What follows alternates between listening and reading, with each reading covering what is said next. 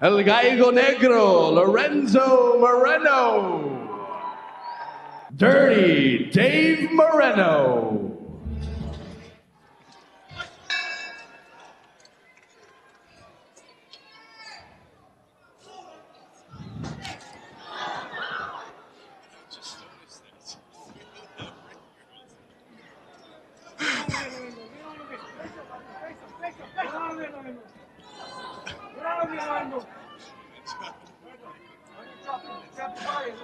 Here we go, Moreno.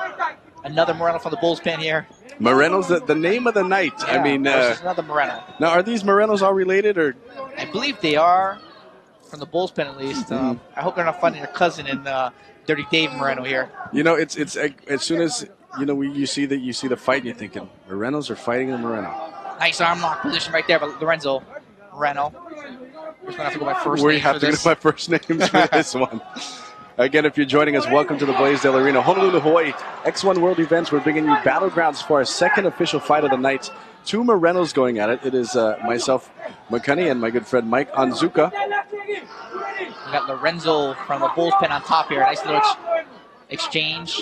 Dirty Dave kind of came out really amped up as he ran into the ring here. So we've got Dirty Dave and what they call Lorenzo El Gallego Negro.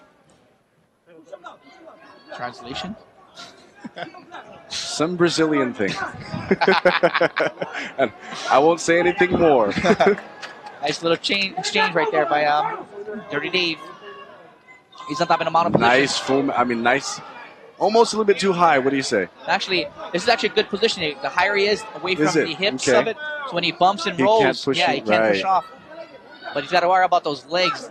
Lorenzo's such a long guy. He gets those legs underhooked, and he kind of try to peel the guy right off him. That's what he's trying to do right here. Again, the beauty of mixed martial arts, you think if he's riding too high, it's a bad position, and it comes down to if the fighters, some fighters got long torsos, so they can, and long legs. Yeah, both of these guys actually do have long legs, long torsos here. Elbow to the forehead. Of course, trying to create some space so he can do his ground and pound. Nice job by Dirty Dave right here, keeping him out.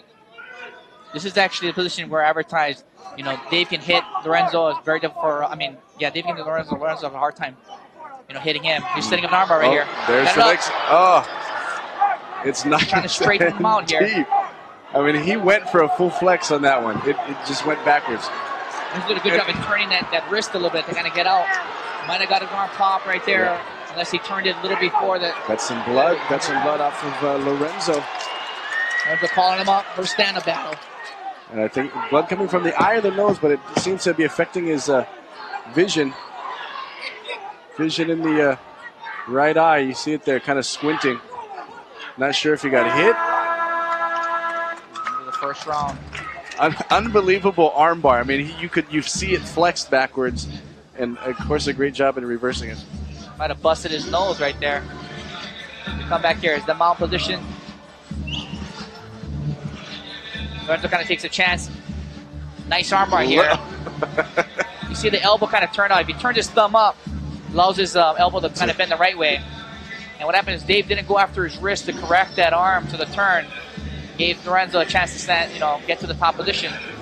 Try to set it up again. I think that the blood came from this elbow. There it is. There it is. Huge elbow right there. Looks like it was just above the eye, but maybe they hit him in the nose. Of course, you see it towards the end of that match affecting his right eye. They're kind of determining if they can actually see out of that eye. And probably was complaining with. And of course, you can see it towards the end of the match, just squinting and trying. Just got the official word from the referee. Looks like he might have a corneal scratch. It's kind of scratch on the eye itself, having difficulty for him to see. So going to call this fight right here. Fighter safety always paramount, and it's kind of important, especially the eyes. Don't want to even take a chance. If All right, another round of applause for these a fighters. corneal scratch.